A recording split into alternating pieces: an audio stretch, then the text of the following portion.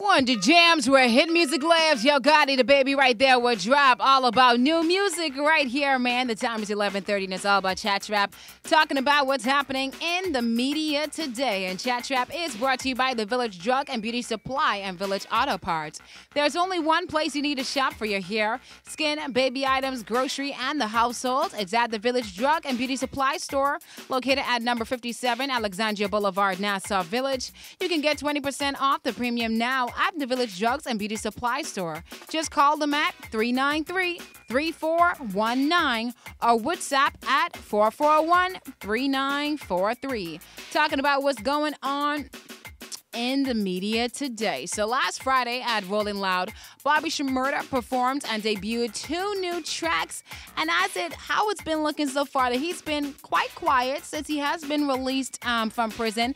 But maybe there is a reason just for that. So Bobby Shmurda was released February 23rd of this year, and he has been keeping a somewhat low profile as he tries to navigate being a free man under parole conditions. As we can see in some photos you'll see posted on social media, that he's being super duper careful. He does not want to go back. But while locked up, he said he felt the love from the streets, but knew that he had to stay humble. And he also shared how much his thought process has changed since being released from prison, and he realized that he made a lot of the wrong decisions, and he admitted that being in jail made him smarter and that he used to move off of a lot of impulse, but that has changed. So he's trying to see what's this and what's that before he makes the next move, because he truly wants to take his career to the next level.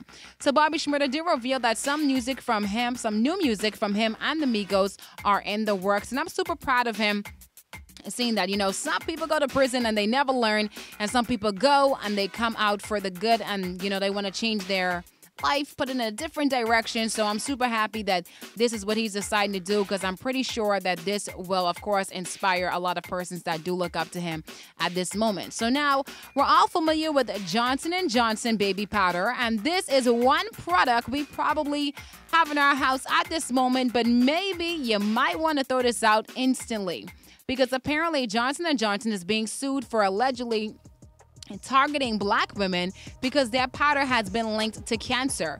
So attorneys Ben Crump and Paul Napoli are taking Johnson & Johnson to court on behalf of the National Council of Negro Women. Allegedly, Johnson & Johnson have been trying to get African-American women to buy powder products over the years with tailored advertising and marketing, namely talcum powder, which their attorneys are stating has been the subject of research and studies with ties to ovarian cancer.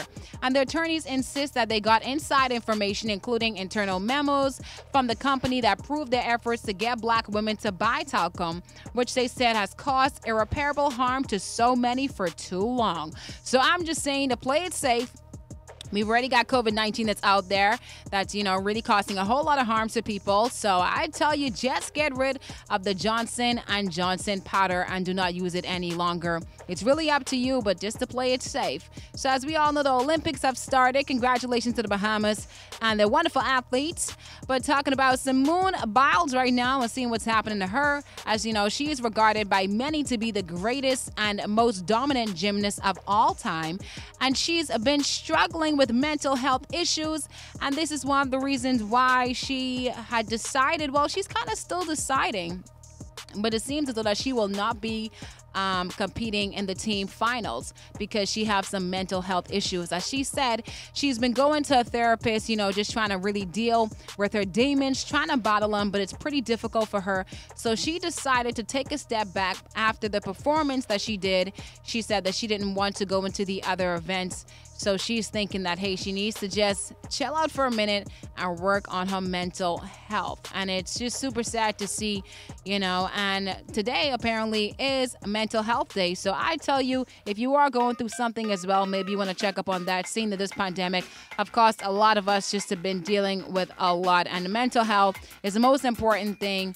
And it's definitely much more important than the Olympics, because she still have to take care of herself at the end of the day. So she's still leaving the door open, and she just might compete and she just might not, but we'll definitely see.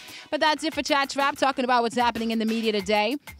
And remember that Chat Trap is brought to you by the Village Drug and Beauty Supply and Village Auto Parts. And you don't want to have any fear because the Village Auto Parts is here. They have coaster bus parts, clutch disc, starters, alternators, tail lamps, brake rotors, American and Japanese vehicle parts at the Village Hardware Store located at Alexandria Boulevard, Nassau Village. You can call them today and let the Village Auto Parts find that part for you. That's 601-4746. 601-4752 or WhatsApp them at 525-9159.